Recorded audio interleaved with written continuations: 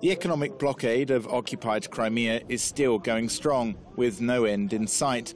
The region's indigenous Tatar population is angry.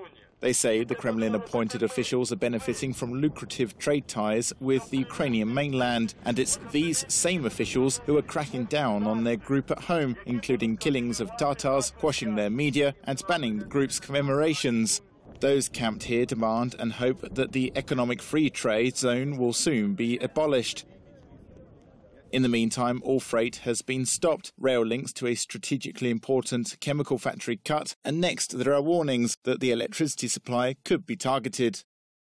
The deputy head of Kherson Region's police department on September the 30th said this: "The blockade continues 100% and the train line to the Titan factory has been shut. A meeting has been called to coordinate blocking overland shipments in order to improve coordination." But the more time the blockade goes on, the less patience the truck drivers have. The route between Crimea and the Ukrainian mainland is a lifeline, generating millions of dollars in revenue every year.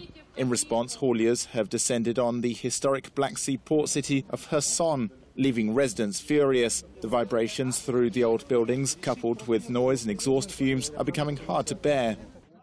The diversion of traffic into Kherson has proved the blockade has been a success.